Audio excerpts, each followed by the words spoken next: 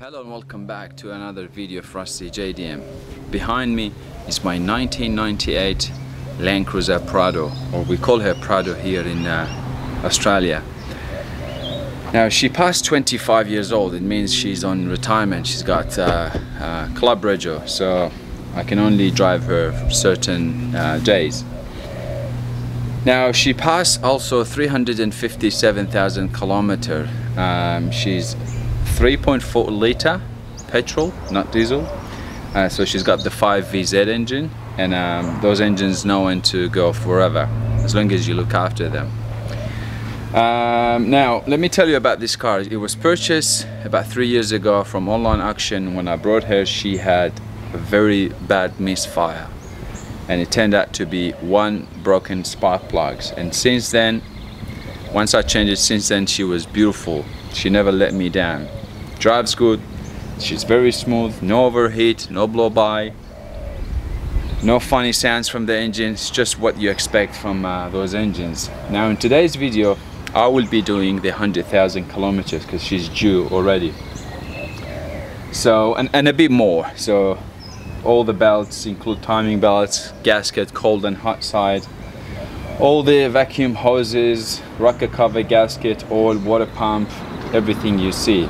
Now you might think that she's not worth, that's Theo by the way, now you might think she's not worth spending this much money, but for a reliable car like this, I'll tell you, yes, it's worth it, because she never lets you down as long as you look after her. Now let's get into them, and yeah, stay tuned. Alright, so the first step is to take the radiator off, because it will be easier, and also I cannot remove the timing belt cover off unless I have this hose off. So at the moment I'm draining the coolant fluid, so I'm going to remove this. I have my timing cover off, and then I will have more access to what I want to do.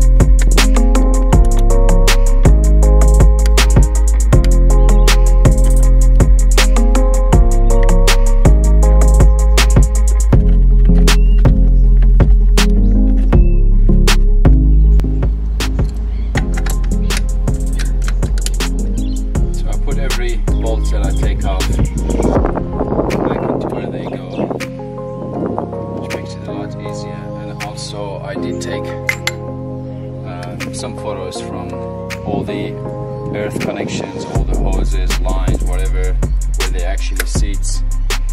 I did all of that already, so sometimes I don't work on the car the next day or 2 days or even more, and I forget where everything goes.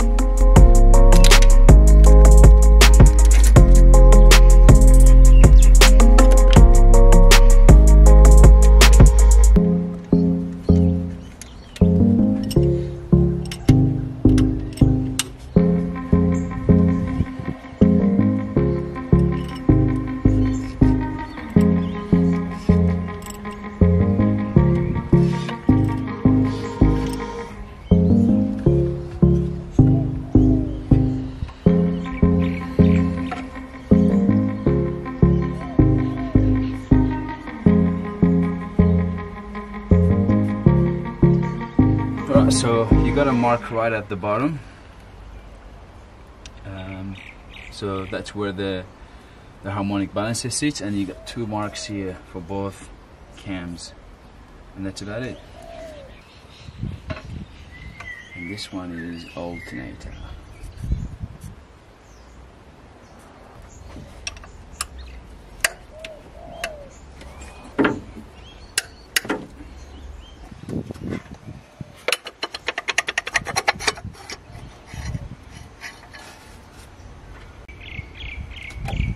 So my impact gun cannot get that main balancer bolt, so what I'm gonna do is I just have to do some I just have to be creative. So I'll put my breaker bar there with my socket, so I'm just gonna stop the car to loosen that bolt. It's not the best way, it is dangerous, but that's all I got to do.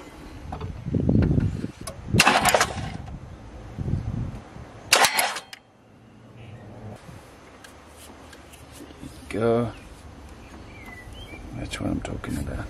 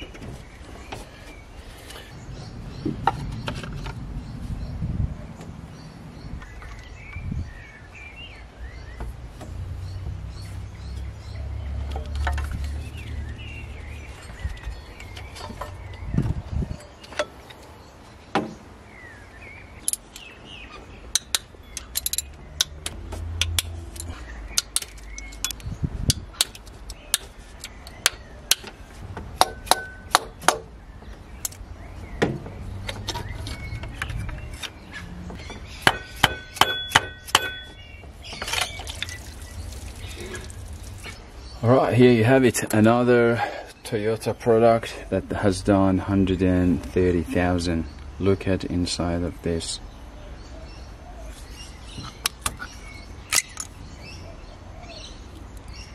This is beautiful.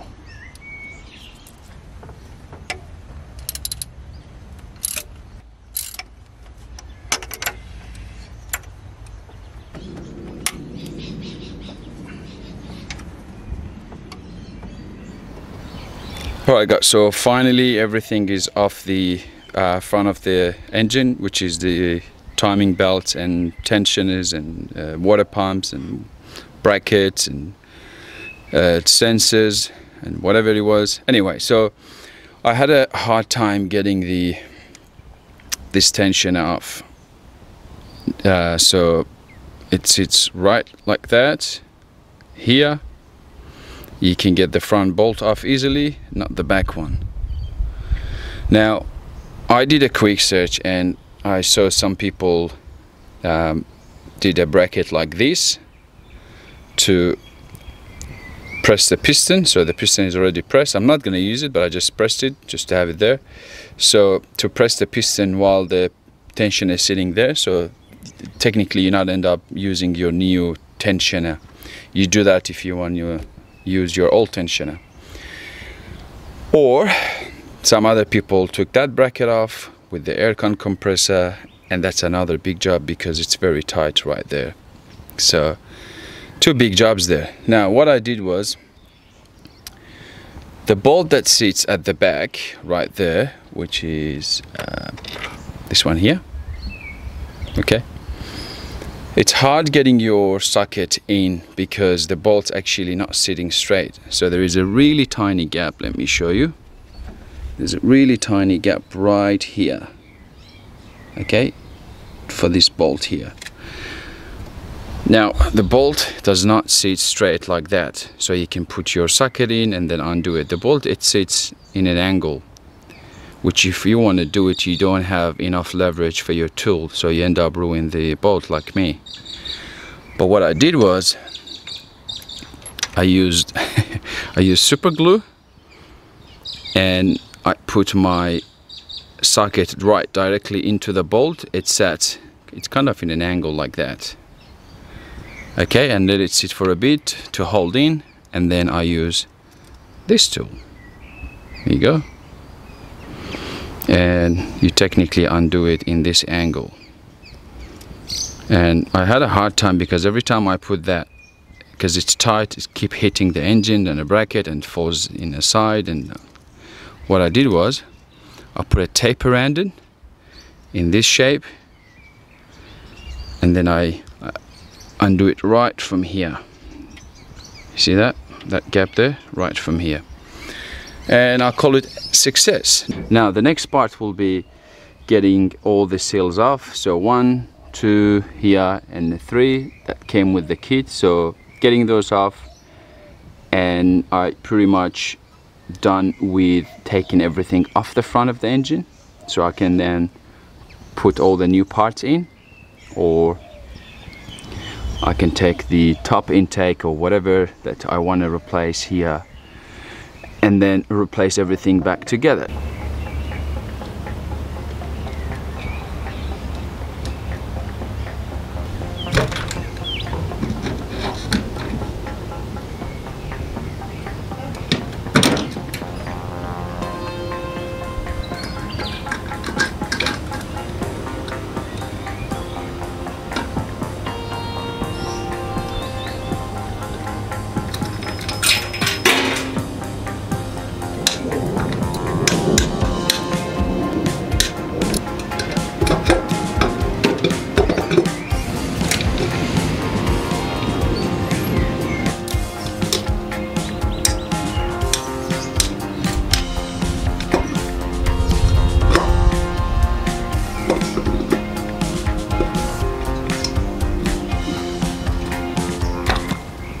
Alrighty, so I couldn't get the cams off, the bolts are too tight. I have to get my impact gun.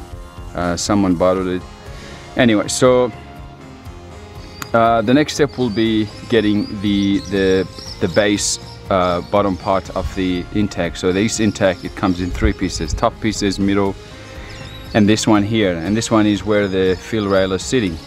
Now I'm gonna get this off because it's really nasty here. Need to clean all around here. And the rocker cover, gonna clean everything and then start putting everything back.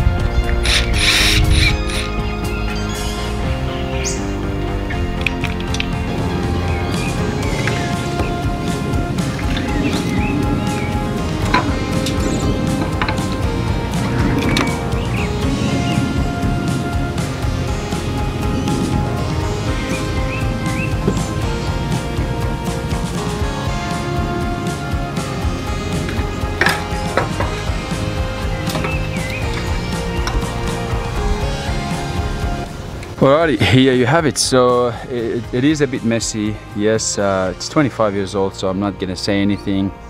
I'm gonna replace those gaskets, obviously. Clean up everything I can here. It doesn't look too good. And then with the intake, same thing here. Cleaning the intake, which is this is the main piece that sits right at the bottom. It doesn't look good, so I'm gonna remove the injectors. So this is the main part that I really need to clean. The gasket did have a leak, so if you look at this bolt here, which I haven't taken off, that tells you that that gasket had leak. Anyway, so I'm gonna do that, clean both parts here, the intake parts, rocker cover, and then start putting everything back.